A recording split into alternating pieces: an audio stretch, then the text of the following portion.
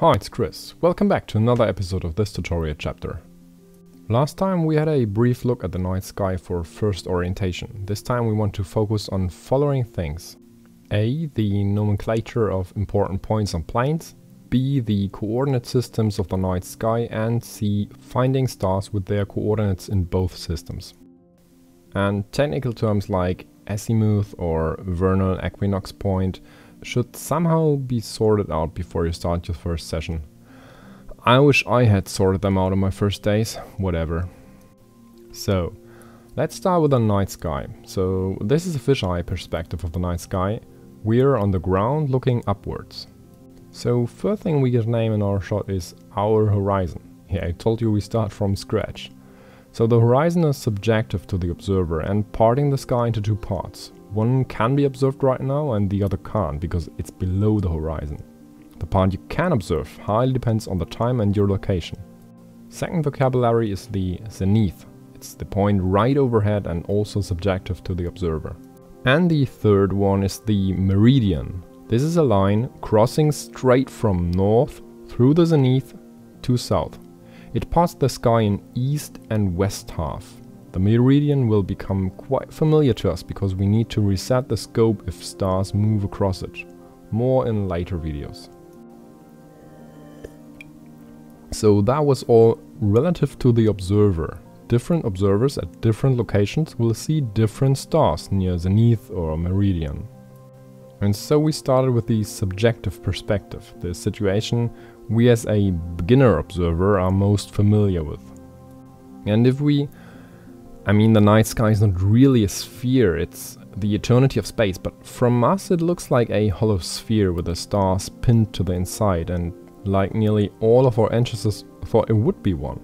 So if we take that projection perspective and see the stars projected into a hollow sphere, we can also locate them using a grid onto that sphere.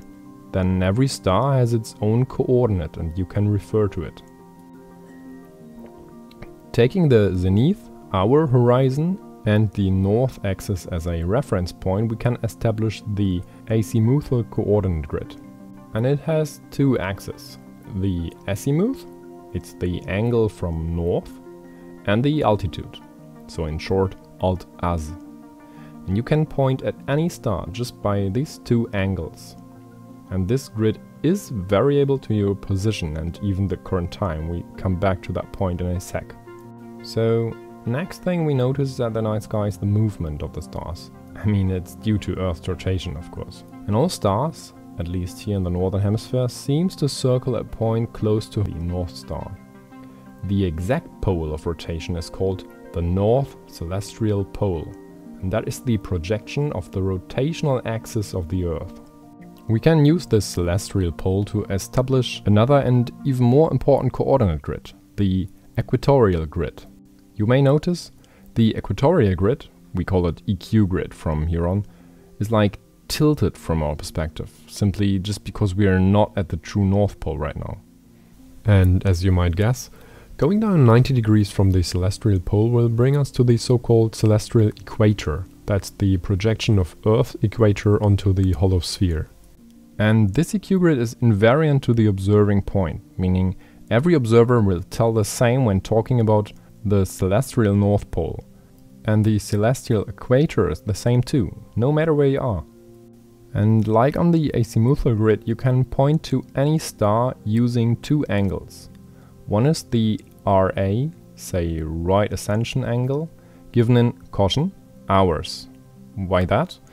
Yeah, because the sky turns around every 24 hours. And so we say star A is 4 hours away from where star B is right now, okay?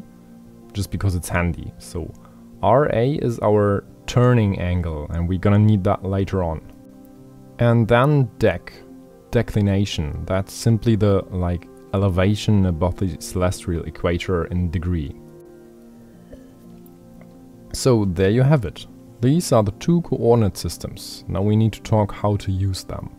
First we look at the azimuthal grid and why it has flaws. So this is a random night sky. We want to search, say, Elliot. This is a bright star over the building. So first we need a reference point to start from. In Alt-As we choose north. Then you seek the first angle, the azimuth, to the right. That's just convention. And after doing so you point upwards in degrees needed. Easy, isn't it?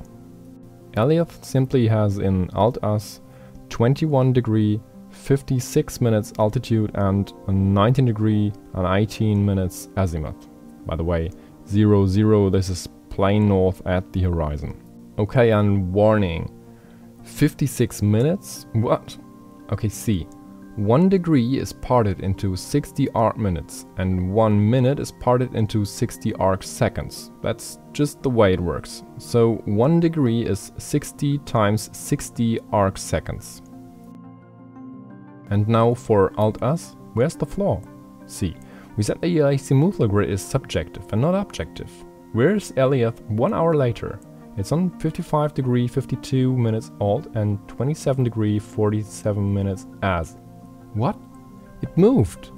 But our coordinate system didn't, because we didn't. It's our reference frame, not Elliott's. So calling a friend in the middle of the night and telling him the old us coordinates of Elliott only won't give him any clues, unless he's your neighbor. And by the way, calling people at night just because of coordinate systems normally disturbs them, whatever. And that's where the flaw is. For doing so we need a reference frame attached to the stars, not to us.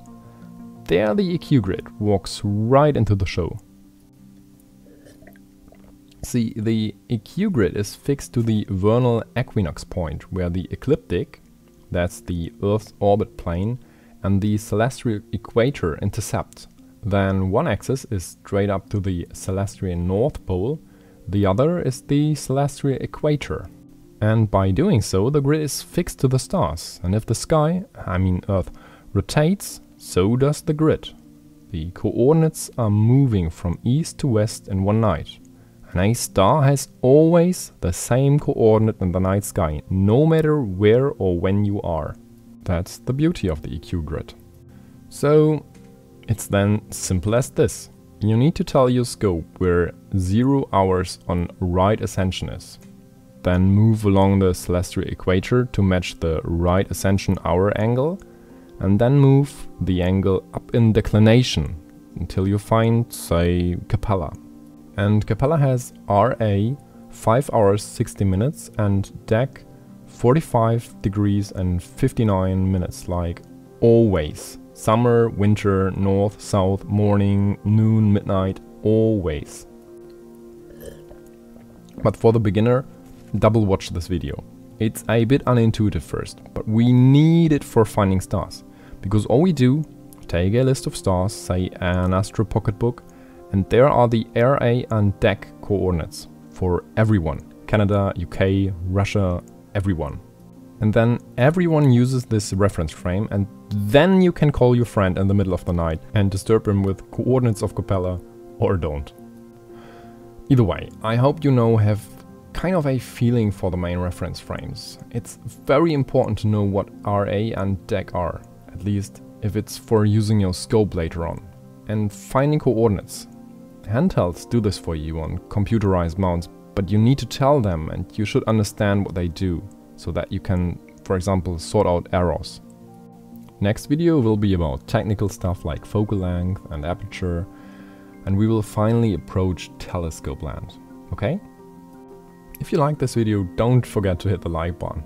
And if you know a person starting out with all this Astro stuff right now, share this channel.